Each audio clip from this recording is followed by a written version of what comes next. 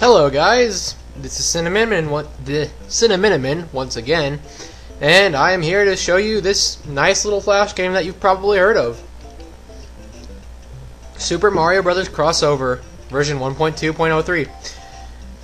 This is a really good Flash game made by Exploding Rabbit, where it's the original Super Mario Bros., but you can play as multiple characters from NES games. What I'm going to try to do is play through every single world as one character in the most default setting possible. So they're not going to be in any order, and I'm going to try to explain them all along the way and try maybe even give some trivia if I know any. So let's start off with Ryu, just because.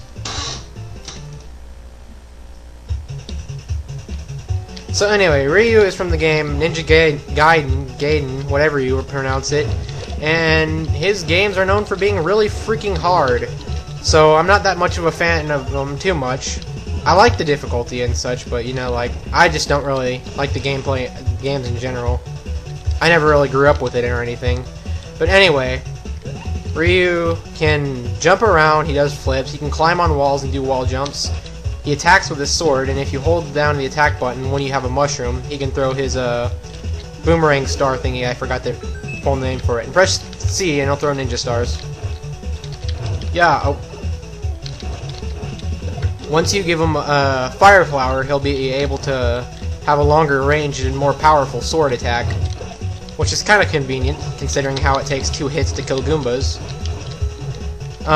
So yeah, and basically this is Ninja Gaiden controls with Super Mario Bros. Logic, like the star makes you invincible. I'm pretty sure you know all this.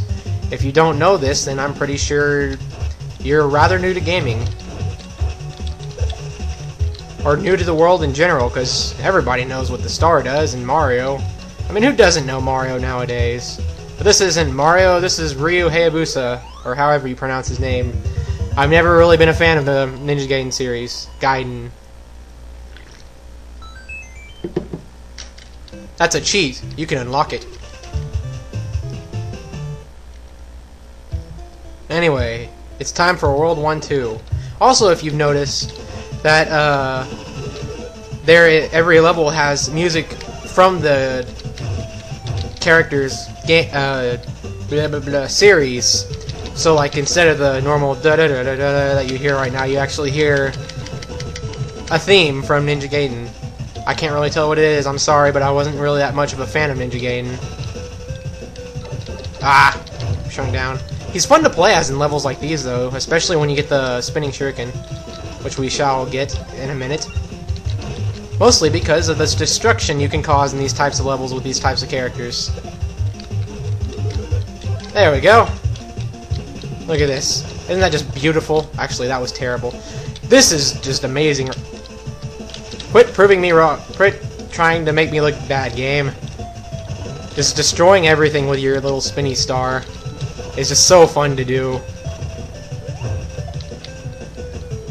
And if you're really pro, I'm pretty sure there's some people who could actually make that star spin around them forever, but I can't, you see, because again, I don't really play Ninja Gaiden, whatever. There's been controversy on what the name is called. I'm pretty sure it's Gaiden. I mean, crap, Gaiden.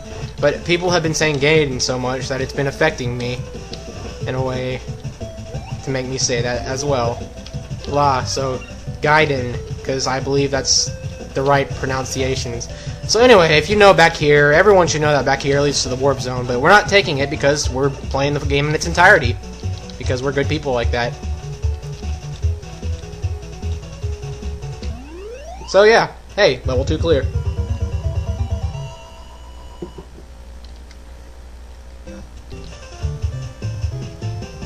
World 1-3.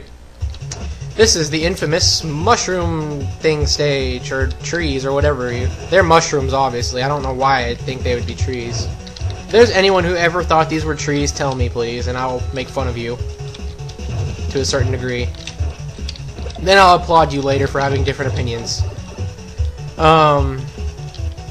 It's weird how Goombas have more than 1 HP. I mean, considering how Goombas are considered the underlings of underlings, they should pretty much die in 1 hit. I mean, oh hey, I died. Oh well. We have plenty of lives. Oh yeah. Another thing that is in this game, you can also backtrack, which is different from the original Super Mario Brothers. But there's a cheat you can use to turn that off, but I prefer not to, because that's only an inconvenience, in my opinion, and doesn't really change much of the game. Besides, I won't be doing it too much. Other than that, getting that one mushroom, you probably won't be seeing me do it much more. So yeah, we're coming to the end of this level, and next up, and if you didn't, I don't know why I'm explaining this to you, but in every world there is 8 worlds, and there's 4 levels in each world, so after the 4th level of every world has a castle. You should know this. I'll try to take down Bowser with by actually fighting him instead of running and getting the axe like you always see.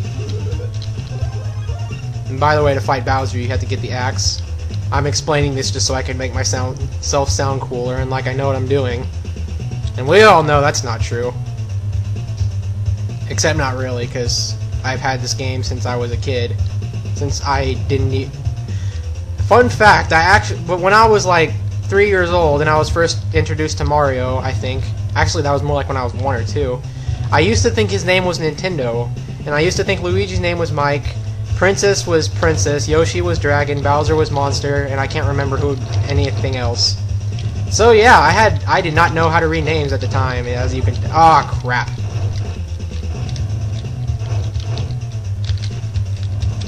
Oh god, Koopa was obviously Turtle. And hey, we killed Bowser! World clear. Thank you, Ryu, but our princess is in another castle. Toad, weren't you supposed to be the best? Why are you getting captured? So anyway, that was World 1. We'll start off World 2 in the next video. I'm Cinnamon. See you guys later.